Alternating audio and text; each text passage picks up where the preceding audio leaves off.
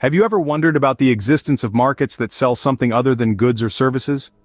Welcome to the unseen world, a world that trades not in commodities, but in lives. A world that exists not in the shadows but in plain sight.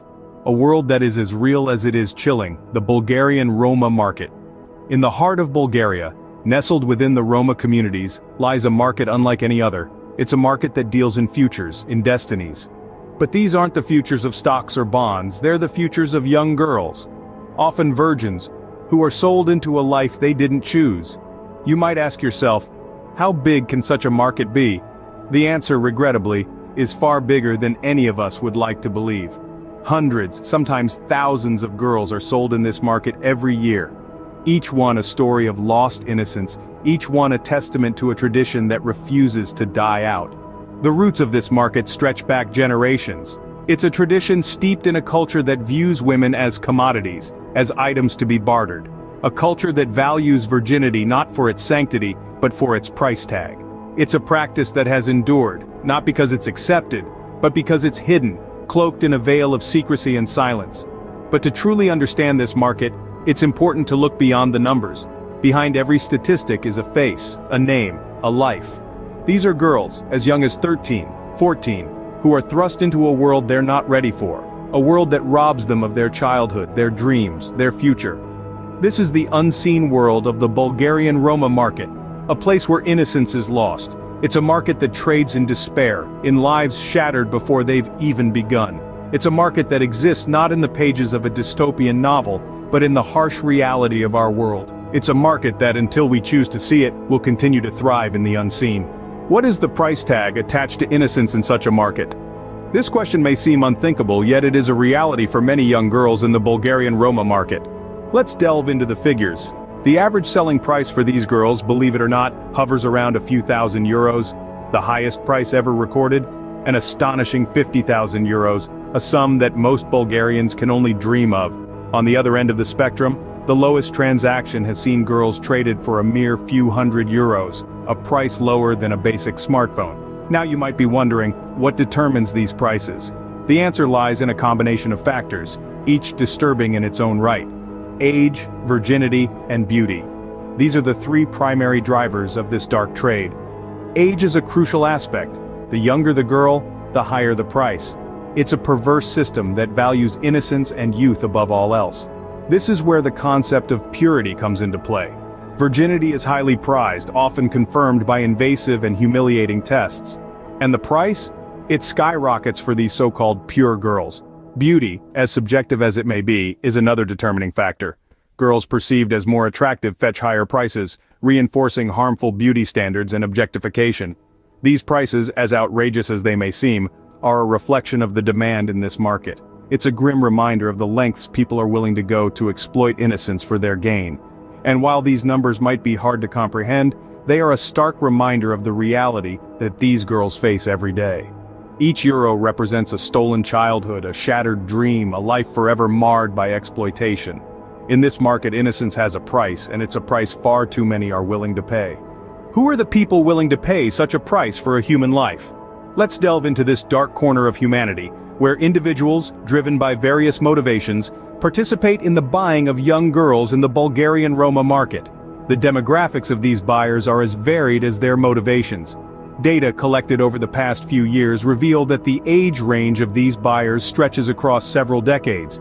Many are middle-aged men, between 40 and 60 years old, although there are also younger and older individuals involved. Their socioeconomic backgrounds are equally diverse. Some are wealthy individuals, using their excessive resources to exploit the vulnerable. Others come from more modest means, scraping together every bit of savings to procure a young bride. Nationality, too, plays a significant role in this grim market. The majority of buyers are Bulgarian, but there are also individuals from across Europe and even further afield.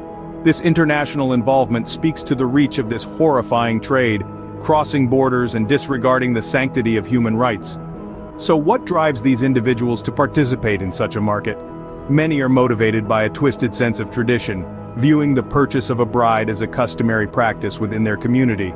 Others are driven by power and control, seeing the acquisition of a young bride as a demonstration of their dominance. Then there are those who justify their participation with a perverse belief in rescuing these girls from a life of poverty.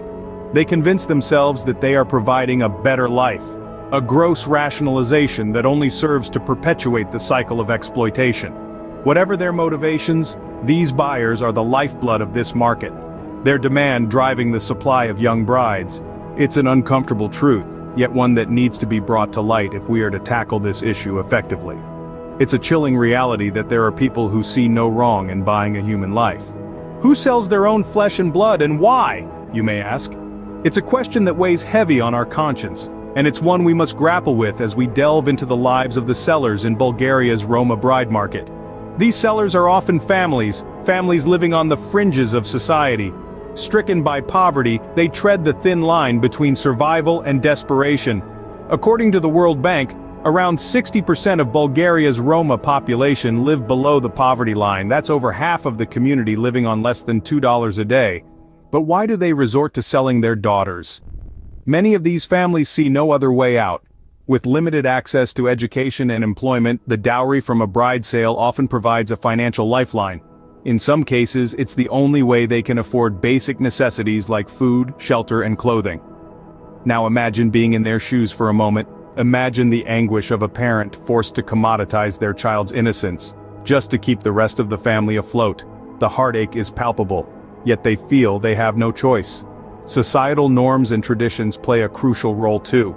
The practice of selling brides is deeply ingrained in the Roma culture. It's a tradition passed down generations, often unquestioned and unchallenged. This cultural inertia adds another layer of complexity to the issue. However, it's essential to remember that not all sellers are the same. While some may feel trapped by circumstance and tradition, others may be motivated by greed and indifference. It's a spectrum that reflects the depth of human frailty and resilience. In the end, it boils down to a heartbreaking choice. A choice between survival and morality. For these families, survival often wins. And so, the cycle continues. A cycle of poverty, desperation, and the sale of young brides.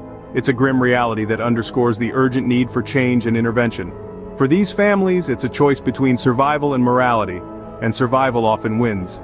Is there hope for these girls and what's being done to end this horrifying trade? Let's dive into the efforts being made to combat this shocking market. Non-governmental organizations, government bodies, and international organizations are all pulling together to put a stop to this inhumane trade.